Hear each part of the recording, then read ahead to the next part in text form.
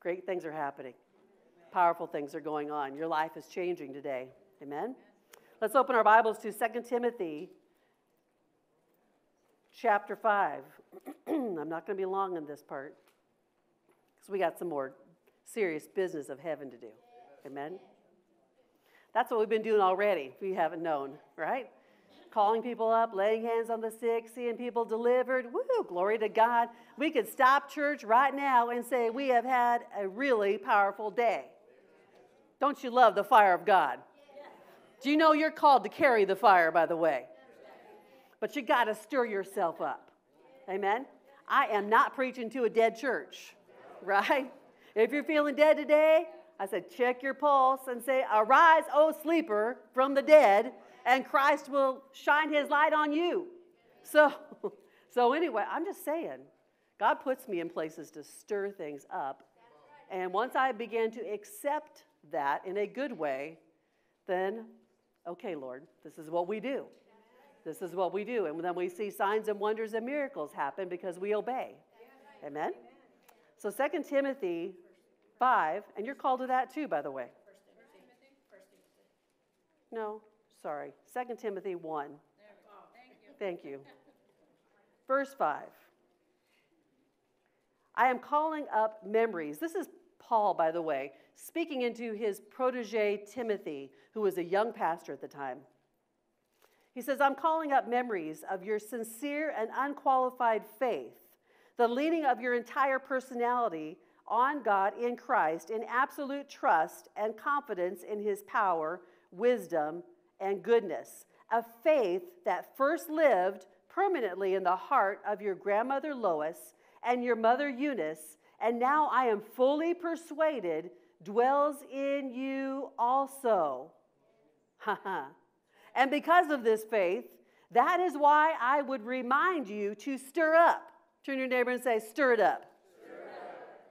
Stir up, rekindle the flames or the embers of, fan the flame of, and keep burning the gracious gift of God, the inner fire, which is in you by the laying on of my hands. Okay, so right here, this is talking about the Holy Spirit.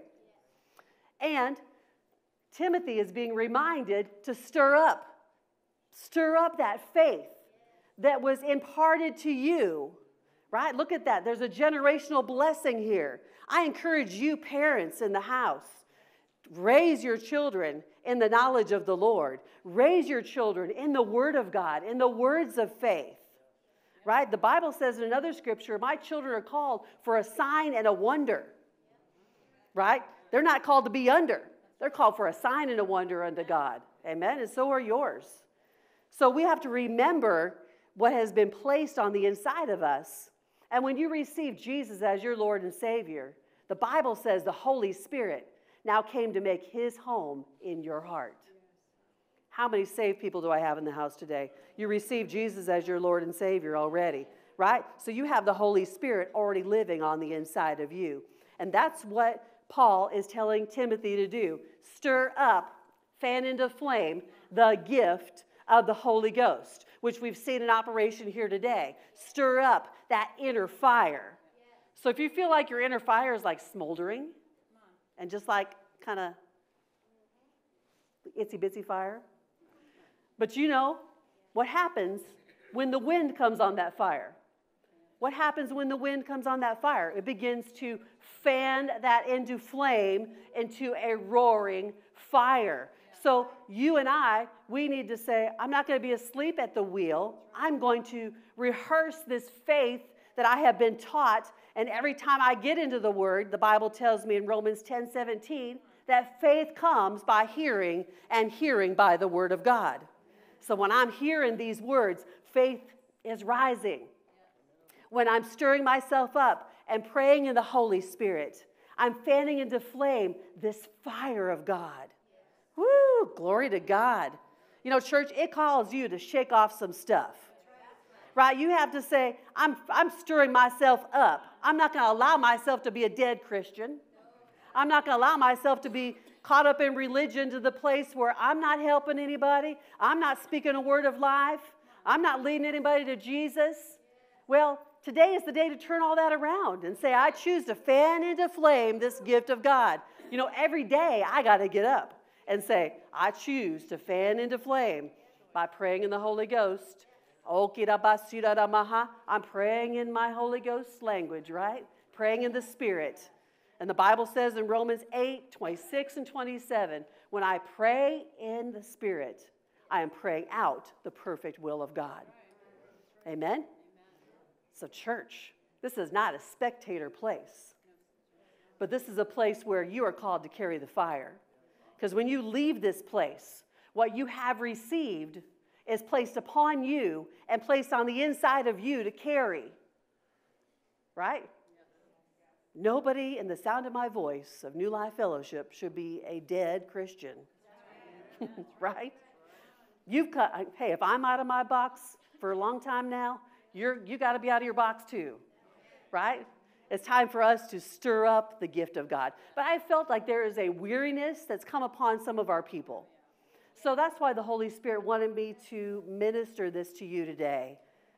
You got to stir this up. Right? You got to be like the woman with the issue of blood in Mark chapter 5 that said, you know what? I see Jesus coming. He's my healer. And no matter what the crowd is surrounding him, I'm going to touch that hem of his garment. And when I touch the hem of his garment, I will be made whole. I will be healed and be made whole. And so, church, you got to have you're stirring yourself up. You're reaching. You're not going to just sit back and say, I haven't seen God move in this area of my life yet. Oh, well. Oh, no. You're going to get up and say, I reach toward what he has already promised me. Amen?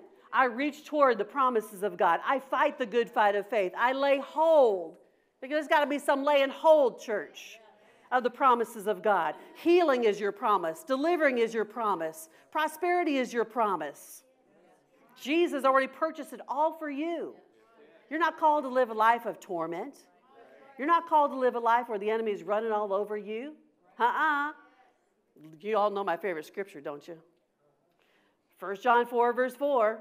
Greater is he that's in me than he that's in the world. When you got the greater one living on the inside of you, you got to stir him up.